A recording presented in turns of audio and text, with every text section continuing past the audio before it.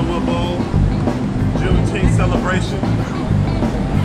Okay, $5. Where I went to, most of my schooling was in a suburb called Penfield of Rochester, and I was all white. All white. I went to North Carolina A&T for college, right? The name of my college essay, my entrance, I was saying I want to go to North Carolina A&T because I don't want to be black anymore. I was always black.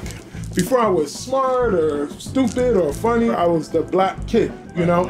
And I wanted to have some time in my life, even if it was for a small chapter, that I just wasn't black. No one would describe me as the black kid because everybody's black, you know what I mean? That's funny, I made the exact opposite decision to not go to an HBCU because I wanted to go someplace where they said I couldn't.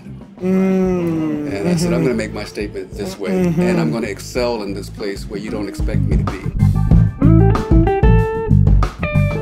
I think about how in my early days, being classically trained, you know, I'd get to the music of like Samuel Coleridge Taylor or William Grant Still. These guys were saying, I'm going to be comfortable in my own skin. And that was a lesson to me as a human to say, I also need to be comfortable in my own skin. Someone said to me, what's it gonna feel like conducting an all-black orchestra? And I went, well, it's gonna feel like conducting an orchestra. They just all happen to look like me. To see all of us now together, making music together, that's just an added beauty. Feeling we can just be ourselves in the way that we are. It's a relaxing, a deep exhale just to be yourself. That's what Juneteenth is really about, taking this and controlling our own narrative. And much love to these orchestras. They decided to become the principals of some of the top 10 orchestras. They gave up their time and they decided to just be in the moment, be free. This celebration at Hollywood Bowl is huge.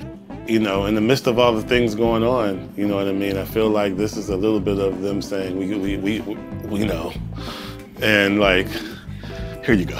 You know, like, you know. Yeah. I love that this is being documented and broadcast in a way that we can say, and there's proof, you know, that we were here and we did this. It's this powerful cultural artifact that we're creating, you know, right now.